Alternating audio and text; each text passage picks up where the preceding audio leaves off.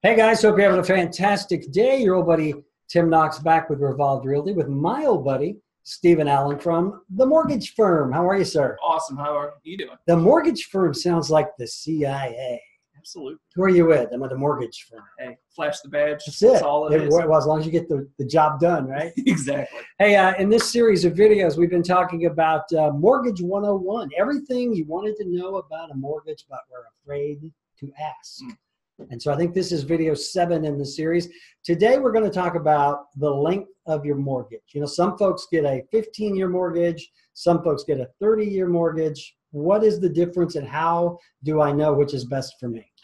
Really boils down to what are you comfortable paying? As little as possible. As little as possible. How often do you hear that? All the time.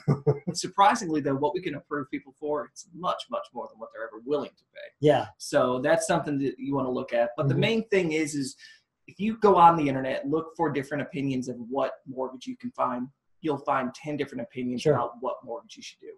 What it really dials down to is what's comfortable for you, how long do you plan on being in this home, and can you afford a 15-year monthly payment? That's one of the things we've talked about on other videos is you may be approved for this amount, right, but you may only be comfortable paying this amount a month. Of course. So that's something you've got to look at. Just because you are approved for $200,000 doesn't necessarily mean you can afford it, right? Right. And the difference is you really do save in interest on a 15-year versus a 30-year.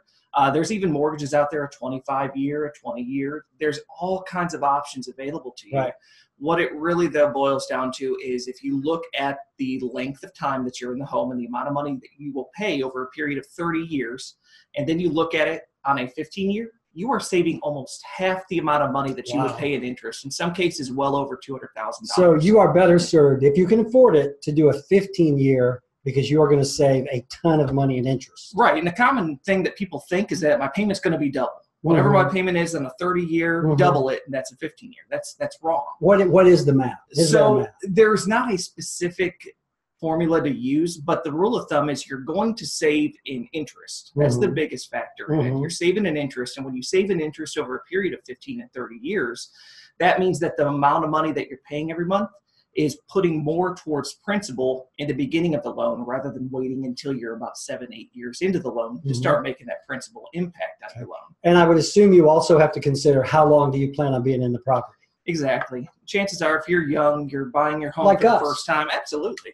You're buying it for the first time. You probably are not going to live there for the next 30 years. Why finance it for 30 years? Right. You know, if you're going to move out, there's a lot of options available to you. And I think people assume that you just have to get a 30-year mortgage because that's what's most common. Check with your mortgage professional.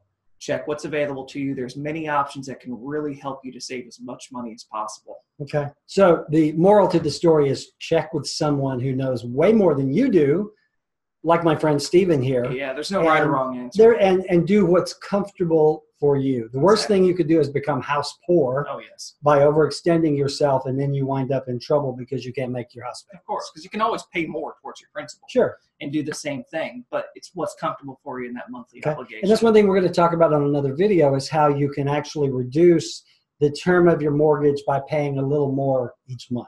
Yes. All right. Hey, if you want to know more, contact my friend Stephen at 256-724-2500 or themortgagefirm.com/Huntsville. Very good. And of course, if I can help you in any way when it comes to real estate, 256-679-0704, Tim at Revolved.com. You go out, have a great day, and whatever you do, don't be house poor.